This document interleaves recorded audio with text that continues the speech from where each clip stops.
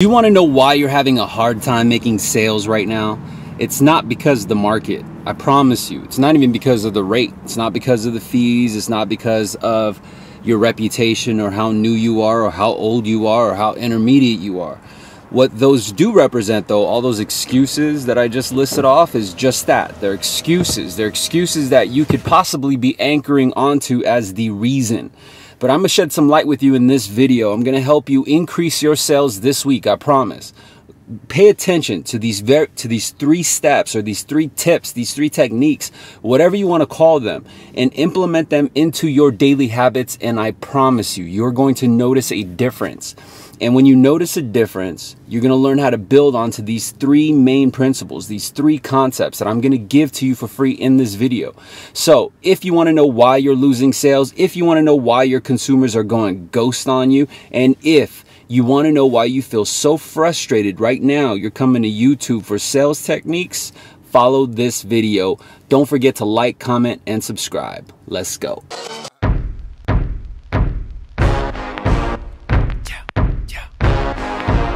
What's up, everybody? Welcome back to Sales Remastered. My name is Daniel and I'm your host.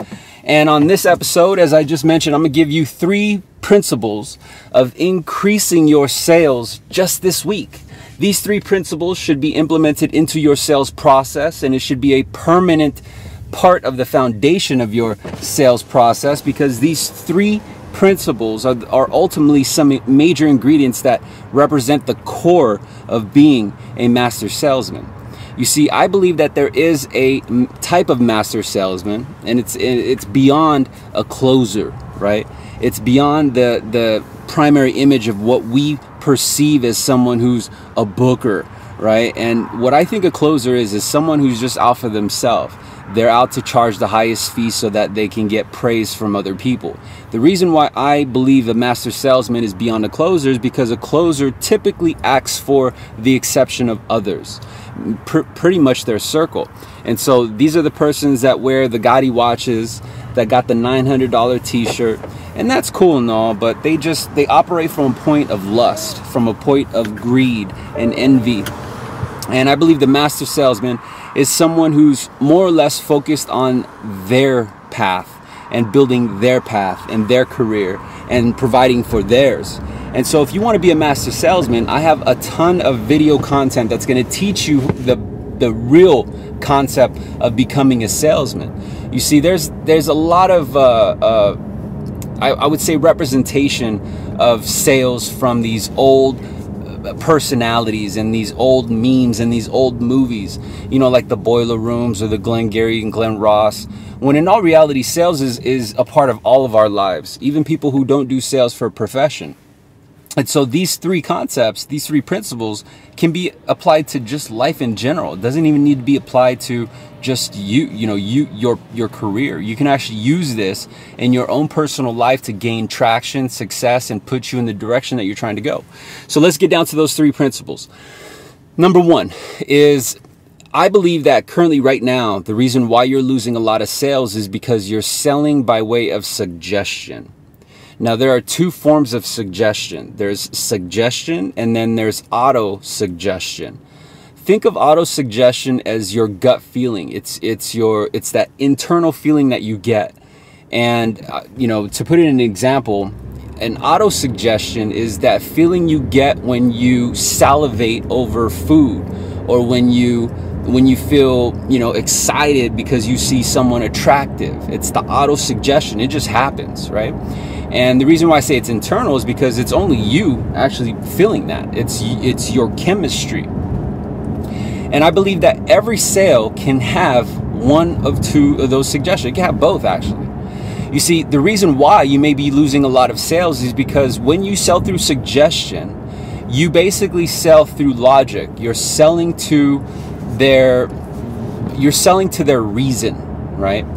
And so, for example, let me paint the picture for you. When a prospect calls you, they're suggesting that they want a lower rate, but their auto-suggestion is actually applied to their cash flow, their monthly surplus, the expenditures that they need the lower rate for. And so their suggestion is that they want a lower rate and lower fees, or no fees at all.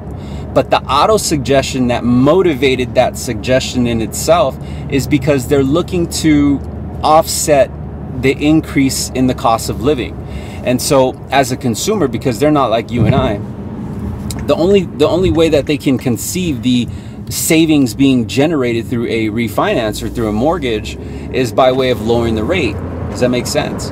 And so imagine if you didn't understand all the things that you understand today, you believe the same. Like, okay, well, I need to lower my payment. The only way I can lower my payment is if I either finance a smaller amount or I lower the rate. And see, when we sell through suggestion, we're only selling based off logic. We're selling based on numbers. And this is why you're losing a lot of your pitches to the rate objection or the fee objection, is because you have not sold by way of auto suggestion. And so a good way or a good example to sell by auto suggestion is by pre-framing. So in other words, you're actually pre-framing the sale to be in need of your service, not your fee, not your rate, not your cost, but in need of the solution that you paint. So you always have to understand that when you're selling somebody, you are using their imagination to paint a picture that ultimately auto-suggests the need for your solution. Because if you are able to create the need for the solution that you paint, you've thus created motive, and that's how you make them take action. And so, again, the way to use auto-suggestion is by suggesting, right? Like saying, hey, you know, I noticed a few comments from the credit bureaus are mentioning that your credit card balances to your high debt ratios or your high credit limit is too high. And I noticed that the debt to income ratio, right? And you're not using fancy lingo like that, but you could say it in other words like, I've noticed that your gross income, just your gross, not including your net, your cost of living, just your expenses. I don't see your groceries. I don't see what your gas bill is. I don't see what your, you know, your insurance cost is or babysitter cost is. And you mentioned you got kids, but I do notice what's on your credit report, and just the cost of that represents 50% of your gross. So I imagine you're paying taxes. I would only hope that you have some sort of 401k contribution. And so it's actually representing more of your actual income. It represents more of your net income. And so if you're looking to free up surplus, this is what I can do, right? And so you've just applied to their auto suggestion. You've actually narrowed down the focus of solution and sold to their emotion. You see, besides auto suggestion and suggestion, number two, and this is another reason why I believe a lot of salespeople are not making sales, is because they're selling through logic. You know, everyone understands that, or you need to understand that when you buy something, you're buying from a place of feeling, right? And think about that, because you're not necessarily buying from a place of price, not all the time. And I want you to think about that. Maybe if you've been to like an amusement park, or you've been to literally just anywhere in general, and you were really thirsty, right? And you had to buy water. You see, you had an option to just drink tap water, or you had an option to, you know, not buy water, but you did. And so let's use Disneyland for an example, because I want to put this in perspective. You know, in Disneyland, in order to buy a water, you need to spend $5 to buy a water. But see, you're not thinking based off price or frugality. You're basing your decision from motive, through a feeling, and that feeling is being parched, is being thirsty. And so the reason why I believe selling from to the feeling stance from a prospect is because feeling is the most powerful emotion. If you think about it, desire, motive, and influence, it can come from various types of feelings: sex, hunger, fear, love. And these are all powerful feelings that influence us to take actions, the same exact actions that we act upon every single day. Like, the reason why you may be in sales right now is because you're acting based on the desire of financial freedom, based on the desire of more income. But when you peel back the layer of that onion, you're going to find that you actually are in sales not only because of the financial freedom, but because of status.